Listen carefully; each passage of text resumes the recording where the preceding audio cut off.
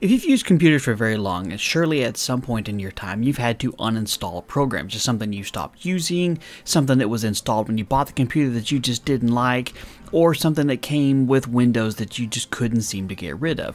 And using the uninstall or change program section under the control panel of Windows usually does a pretty decent job. But there are those times when things get installed that don't show up in here, like things from the Windows Store starting with Windows 8 and Windows 10. Or there's times when the uninstaller wasn't designed right by the application creator and it just won't uninstall at all. So today I'm going to show you a better way to do it. Hello everyone, my name is Andy and welcome back to CappTech. Today I'm going to show you guys how to use the Geek Uninstaller. This is something I've used in the past several times before and it's incredibly easy to use and it's completely free. Now for starters, you don't even have to install anything to use this. You can download it as just a zip file, as you can see on the desktop here. When you open it up, you'll see that the only thing in there is just the executable itself. So you just extract it to the desktop or wherever you want to use it, and then when you run it, it just pops up like this. There's no installation required, so you could throw this on a thumb drive and use it as is. Now this will go through and give you a really good detailed list of all the programs installed by Windows. But one of the nicest things about this is you go into the View menu at the top, you can choose Windows Store apps for Windows 8 and Windows 10. And this will show you all the stuff from the Windows Store that's bundled to your computer by default. Things you may not ever even know that was on there, things you may not ever even want to use. And so this will allow you an easy way to get rid of it. Like I'm not going to use the built-in Facebook app. So you can either click it to highlight it and go under Actions, or you can right-click it and choose Uninstall. And it'll go through and very quickly give you every single thing that it's going to remove, all the registry settings, all the file settings. You click on Finish, it goes through remove all the traces, you click Close, and now it's gone. And it's that simple.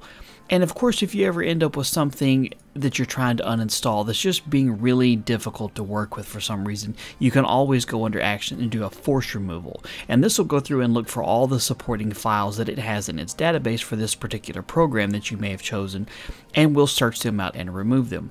And also this gives you a good idea of what's installed on your computer to get some more information.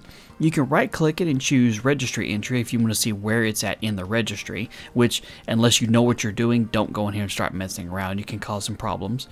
Or you can go under the installation folder and it'll show you where on your computer this is even installed in case it's something you didn't put there.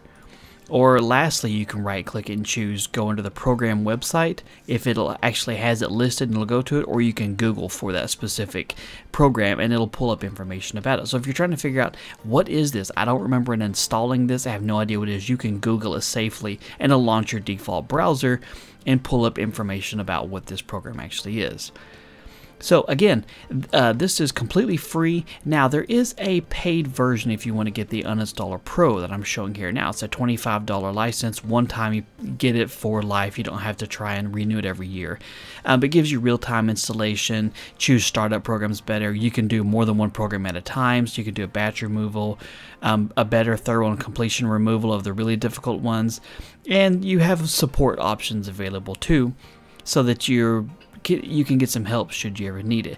Versus the free one, personal use only, they don't want you using on a business or anything, and there's no support at all. This is updated on a pretty regular basis. You can see it's updated probably a dozen times so far this year with any bugs or any new software that they happen to be working with. So I will put a link to this in video description down below. This is not a paid advertisement. This is just software that I do recommend. If you have any questions or comments about this, do drop it in the comment section down below and I'll see if I can help you out. And if you found the video useful, do me a favor and hit that thumbs up button down below the video. And be sure to subscribe if you're not already so you don't miss out on the future videos. Thank you guys for your time. Have a wonderful day, and I'll talk to you later.